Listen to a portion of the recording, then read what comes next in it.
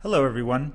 Today we're going to talk about another optimization technique in revenue management called choice modeling, often called customer choice modeling or consumer choice modeling. More generally, it's discrete choice modeling.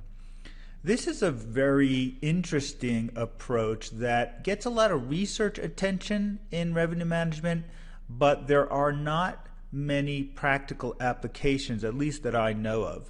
And the reason is it's quite difficult to do. The math and the estimation is quite difficult. I'm going to talk about why that is, but I'm going to skip all of the math in this video. And the reason is, well, two things. One, it's a lot, and we'll just leave that to more qualified people. If you're interested in learning that, there's several really great papers, and if anybody wants some references, I'd be glad to give you them. And also, I think it's helpful once in a while for operations research people, for mathematicians, to forget the math once in a while and really focus on what we're trying to do. When we build a model, the reason we build a model is we're trying to build something that represents real-world behavior. And if we can build an accurate model, then we can use that model to make good business choices or good pricing choices so that in the case of revenue management, we can maximize revenue. So I want to talk about why choice modeling is appealing, at least for me, why it might be better than some other techniques, and what the practical challenges of actually using choice modeling are. So let's start by thinking about the other models we have reviewed and think about what deficiencies might exist that would lead us to investigate alternative models like choice modeling. We have looked at Littlewood's rule, EMSR, EMSR-A, EMSR-B, the bid price methods, linear programming, nonlinear programming. And if you have viewed those videos, I think you would agree that there are many appealing attributes of those models that would lead us to have confidence that they would do a good job at maximizing revenue. And indeed, the airline industry has been using those models for many years. So why are we looking, or why do we think there's a better approach than the tried and true methods that have been so successful in the past? Well, the one assumption common to all of the techniques that I mentioned is independence of demand. So let me write that down here. Oops, I was going to use a different color there. Let me just do this. Independence of demand. Independence. And this is really an important assumption, independence. What that means is our model of customer behavior is making an assumption that is really not valid. So, for example, what does this mean? Let's say there is a flight from Charlotte, North Carolina to Los Angeles, California, and the current selling price is $217. When we run our forecasting methods and our optimization algorithms, such as EMSR, we assume that there is a customer out there who wants to fly from Charlotte to LAX on this flight, whatever time this flight departs on this airline, and we try to determine the probability that that customer will pay us $217. Remember, we calculate that expected value. We make a forecast, we estimate a probability distribution, and from that distribution, we get a probability that this customer will pay us $217. We multiply that probability times that fare, that's our expected value. We feed that into our algorithm, and we decide how many seats we're going to allocate to that fare. Well, in reality, people don't shop that way. Right? If there's a customer who is looking to go from Charlotte to Los Angeles, they're not just thinking about a particular fare, often not a particular airline or even a particular time of day or a particular day. They're interested in many attributes. Is it nonstop? Is it a connecting flight? Is it on their favorite airline? So here are the search results from an online travel agency, and this is probably more typical, not probably, this is more typical of how customers shop. They might go right to an airline site, they might call a travel agency, but certainly in the US, online travel agencies are where the majority of people shop for flights. So they're not just thinking there's a flight, one flight at $217, will I take that flight or not? They probably come into the site thinking, I need to go from Charlotte to Los Angeles on June 11th, and I want to see what the options are. So this screen is sorted in order of price. So the customer might say, wow, $217, that's a good price, but it's at 8:15 in the morning. I want to leave in the afternoon. They might come down and say, let's see, where's a higher price? Here's one at 7 a.m. on Delta, still too early, and it goes through Atlanta. Maybe they don't want to go through Atlanta. Here's another Delta flight. This one goes through Detroit. It's one stop. They're getting more expensive. Let's go further down. Here, maybe the 2:30 flight is more appealing, but it's a higher price. If you come down further, you find some non-stops, I believe. So here are the non-stops. Certainly customers prefer non-stops instead of connections, but it's a lot more money. So customers are, I think, we can all relate to this, right? We don't have one criteria in mind. We're making trade-offs. We have favorite airlines, we have brand preferences, we have time of day preferences. If I'm very price sensitive, I might say, well, I'd really rather go in the afternoon, but for $217, I'll get up early. Or I might be a business customer that my company's paying for it, and I'm going to fly nonstop at the time I need to go, and I don't care that it's a high price. What choice modeling does, it takes into account all of these attributes, and the entire choice set that is presented to the customer at the time of shopping, and then optimizes around that choice set. So it assumes that when customers shop, they are presented with a number of different choices. It eliminates that assumption of independence. Now, I'm not going to go through the math of why that makes sense, but I think you can think of just if you were creating a model without any constraints of data availability or the mathematical traction of actually coming to optimizing and getting to a solution. This is a much more logical approach because it's much more in line with real-world behavior.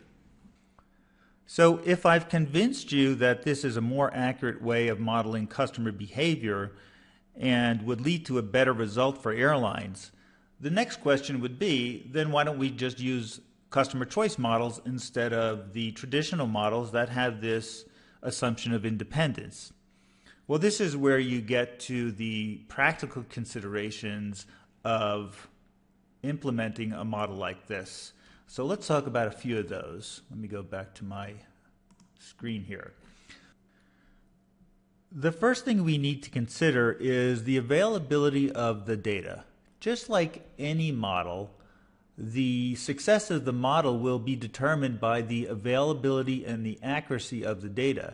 And when you think of the other models we're using, the data is much more in the control of the airline. So if I was using EMSR and I'm an airline, all I need is the historical bookings for my airline. Now, if you look at this shopping session, the airline would want to know the choice set of all the other airlines in the market, what they presented at the time of the shopping, and what the customer's choice was. So the first practical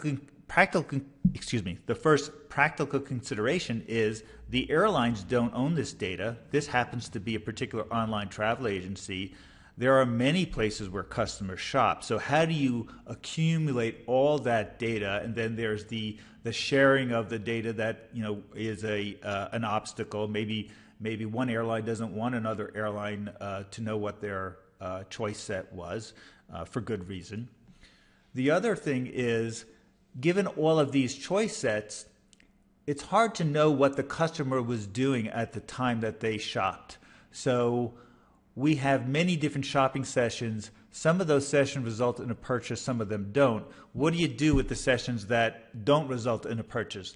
Does that mean the customer came to the session, didn't see anything that met their needs, and chose not to purchase? Or were they just shopping and they've been, on 3 different sites and ultimately they were going to purchase or they did purchase, but we just don't capture that behavior because they're shopping in so many different places. So getting the data is number one.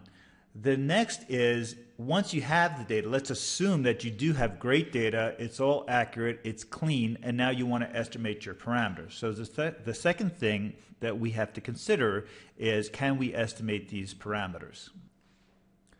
So the second thing is parameter estimation. Now, if you look in the literature, you would say, well, we know how to do this estimation. Just feed the data into the model and you estimate the parameters. Well, not so fast. It's not that easy. We know that there are techniques to estimate the parameters of these models. The question is, how accurate are those estimates? And will a model with those estimates give a better result than the alternative models? Well, there's 2 issues there. One is, it's very difficult to determine how accurate those estimates are. Now, you could say, given the data, I've come up with an accurate estimate, but really you have to go through simulations and trials and really determine, is the end result better than a result I can get from an alternative model? That's not an easy thing to do. The other thing is, even if you can prove that you've come up with accurate estimates, those parameters can change very quickly. So if you look back at our shopping session, customer preferences, customers' willingness to pay, the elasticity, elasticity of demand can change quite quickly in this environment. The way these models are so data intensive that it's very hard to pick up short-term changes in parameter estimates. So there has to be some way of ensuring that the current estimates are accurate and what the shelf life of those estimates are, because once they become stale, they can lead to very erroneous results. So that's about all I'm going to say on choice modeling. Again, I'll leave the math to other sources. There are some great papers and really smart people working on this problem. And you can look into that if you're interested in this area for a topic of research. I'll just conclude with my opinion on choice modeling for in a practical sense. And I think I said at the beginning of the video, not everybody agrees that this is an approach worth pursuing because of the challenges that I've mentioned and some other mathematical challenges. My opinion is that this is so appealing that it is worth pursuing. I think that data is becoming more and more available, and big data and computers are becoming faster and able to estimate parameters more quickly and more often.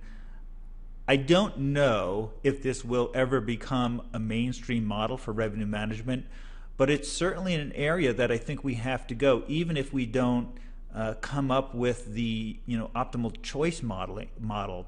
We will learn techniques that we can apply to other areas and other models. This assumption of independence that's in all of the models that we're using today is something that I think the science has to get beyond and either determine that there is an alternative or there isn't. But I do believe that there's enough going for this approach that it should be pursued. So if you're a researcher and you're looking for a good topic out there, this is a great place to look. The other thing I forgot to mention is, because of the way airlines are selling their product today, so much is based beyond the fare. So airlines are selling a fare, then they're selling seats and bags and drinks and videos. Customer choice modeling does do a better job of incorporating all that information than the traditional models. So I think I'll leave it there, and I'll see you in the next video. Thanks.